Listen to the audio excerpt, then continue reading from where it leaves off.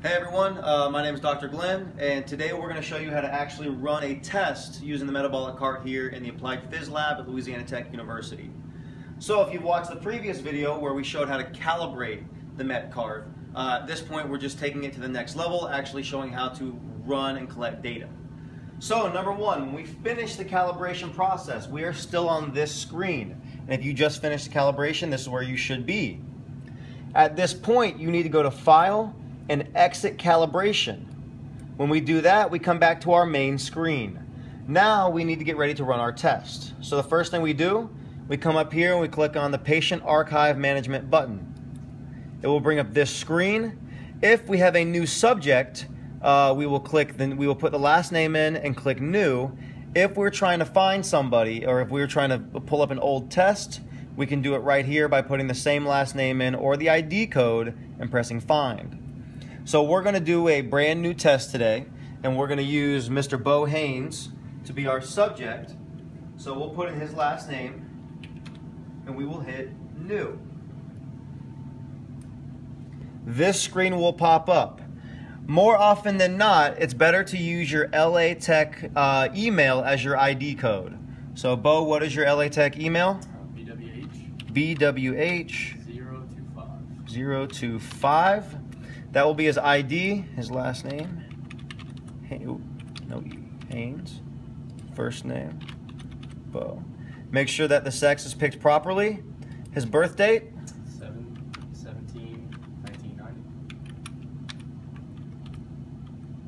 1990. And then don't worry about messing with this right here. Always let that say 100. So we get that information in, we hit OK. It'll say a patient is already in the archive. Do you want to create a new patient ID? Since he already has run a test before, it brings this up. If it's somebody running it for the first time, you won't see this. However, we want to create a new test, so we'll just follow through with yes. So now we have him in the screen. Then we go to next. Nope, that's not correct. Sorry. We go to OK. The next thing we do is we go to test. So we've already gone through the set the patient up, then we're going to go to execute a new test. So now we're going to put in his height and weight. Bo, how tall are you? 5'8.5". So 68.5 inches. And how much do you weigh? 162. So we get that information in. It should say, if you're doing a metabolic test with the treadmill, it should say RMR with mask. That's the default setting. Then we want to make sure it's on the Cosmed treadmill, which it automatically is.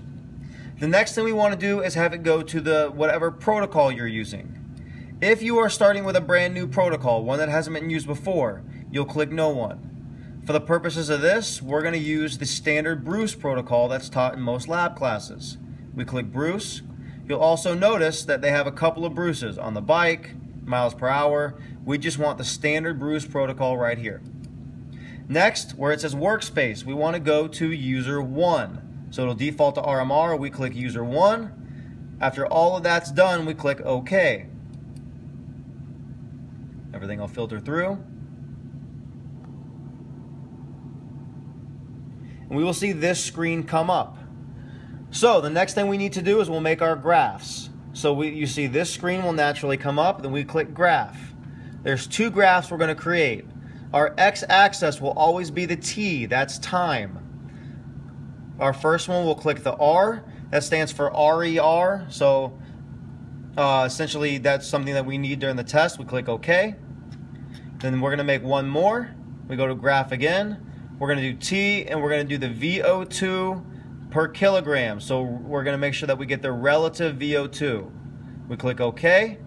Now, to make it so we can see all these screens, we can click this button right here where it says Arrange Windows, and it will automatically arrange all these windows for us. One of the nice things you can do, you can organize them around. If you'd rather have one screen in one place as opposed to the other, we can move them around. And even though they're not clean, we can hit that again. It'll rearrange them for us. So since we want to put this at the top, we'll bring this down here, this to the top. So I like having this screen at the top and then our graphs at the bottom. Once this is done, we are done with the computer for a few minutes. We're going to set our patient or our subject up for the test. Over here, you will see our actual metabolic testing masks. If we zoom in close on one of the masks, if we flip it over, you'll see this is where the nose goes at the top. The chin rests right in here, like so. And we have a small and a large mask. For Bo, we know that the large mask is going to fit a little bit better. If we get close, we can see right there, it'll say medium. The other mask will say small, so that way if you have a hard time visually seeing the difference, it will show it to you right there. We have the clips. You see our face mask here. We have our clips clipped on the one side. We do this ahead of time to make it a little bit easier. And then we have the subject hold to their face. So Bo, if you'll hold that on there for me. Oh, wait, first thing we need to do is we need to put the piece in. So before we have them do that, we take our flow meter that we used in our previous calibration, and you'll see there's a kind of a ridge inside. If we zoom in close, you can see there's kind of a ridge inside of the mask. This kind of fanned part needs to fit right inside that ridge, and this can be tricky. It can take a few minutes.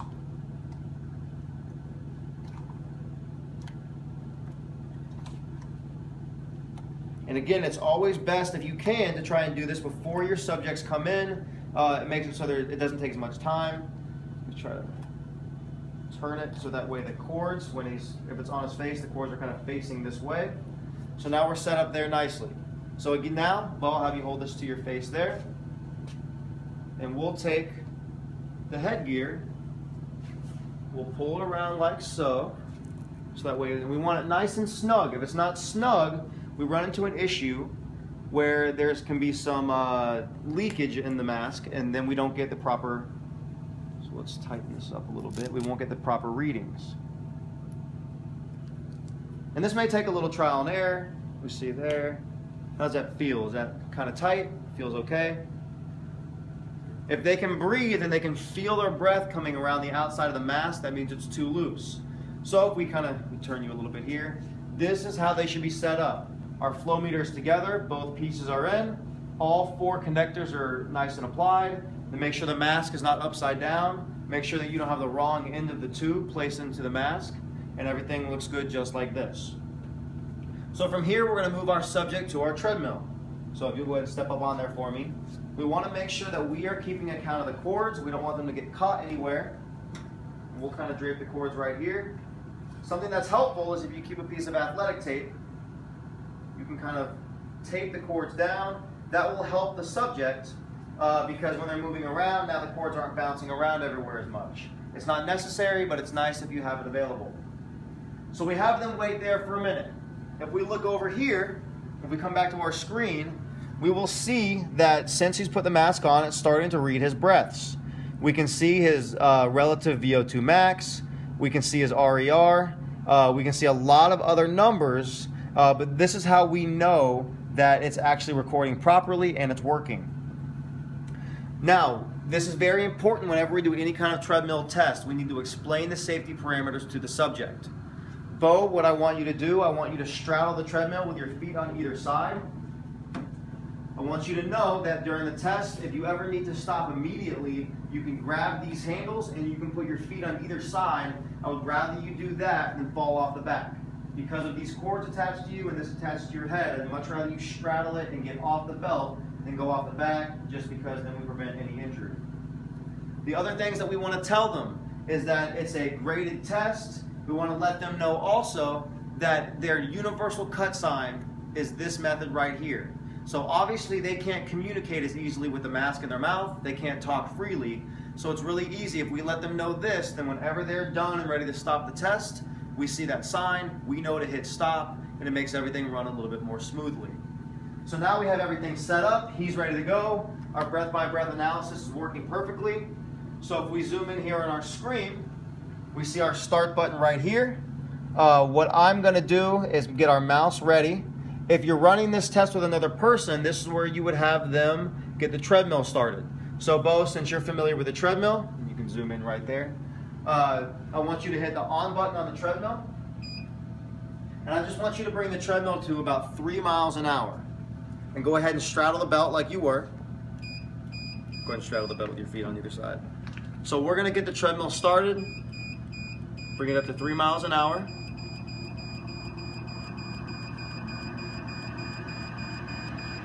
And I'm gonna tell the subject to grab those handles, and whenever they're ready to start walking on the treadmill carefully. So Bo, whenever you're ready, you can start walking. And you can see it's moving pretty slow for your standard individual. He's gonna start walking. We have him in the warm-up phase. Depending on what your test is, it will depend on when you actually start.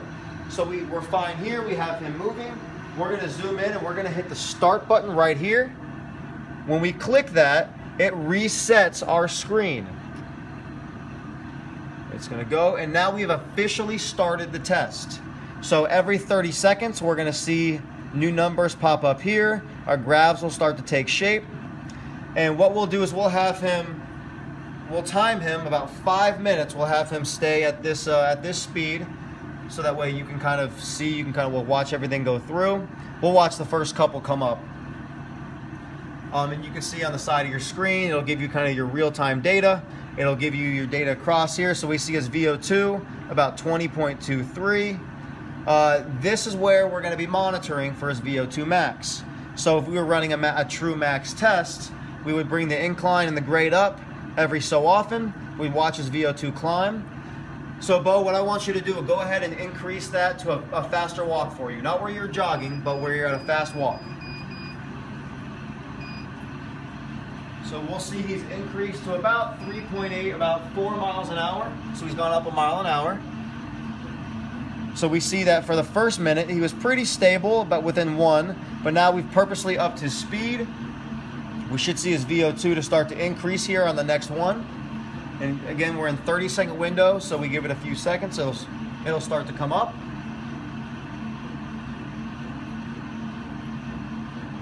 Give it a few seconds here.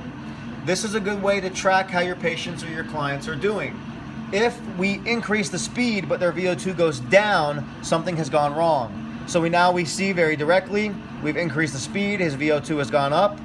And if we were running a true test, then over time we would see that slowly start to climb and climb and climb and climb till our subject reached fatigue, he couldn't go anymore, and then we'd have a true max test. So Bo, what we'll have you do, we'll pretend that you've gone all the way through the test. I'm going to act as the technician over here. I'm going to slow you down. You give me the cut sign. So he's done. I'm going to slow him down to a slow walk. We always want to allow our subjects to recover. If they're not able to recover, we can have other issues. We allow them to walk slowly as long as they feel comfortable. We hit stop test over here. It'll say in current test. We clicked right up there. Now we hit yes. The test is now done and complete. We need to focus on our subject. So, Bo, you feel okay? Are you ready to stop exercising? He says yes. I ask him to grab the handles, straddle the belt like you started. We hit stop. And then the first thing we want to do from there is get him disconnected. So we connect disconnect right there, right here, bring it around, and we take it off. And this can just be set right here in the treadmill for now. We'll show you how to clean it in a minute. That's set there. When we come back to our screen, after we hit stop test, this screen will naturally come up. We won't see anything anymore. We can hit data, and that's where we will see our screen. So the test we just did will be this one right, let's see where we at, I guess here. Whatever the test we just did, we hit OK. We'd see the data from the test we just ran, and then you could do a lot of things here. You could actually print out your data. You could save it as a PDF. There's a lot of different things you can do. As of now, your test is done. You can see that if this was a true test, his VO2 max would have actually been 26.69. And that concludes the VO2 max test. So now that the testing portion is completed, we need to quickly show how to clean everything up. So Bo, if you'll grab that mask over there. We'll see Bo grab the mask. He'll take the flow meter out.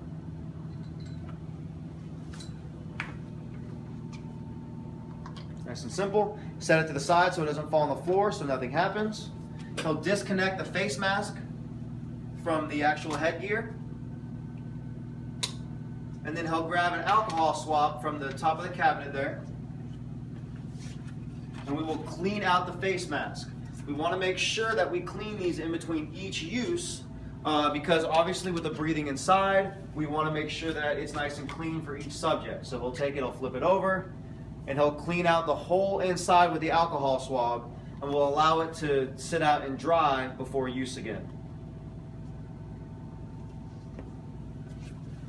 That's how you run a max test on our metabolic cart. Obviously, we didn't go through the full max test protocol. Every protocol will be a little bit different. But if you have specific questions or concerns, make sure you contact one of the faculty members, one of the GAs, one of your instructors, so that way they can help you answer any questions you may have. Thanks for watching. Have a great day.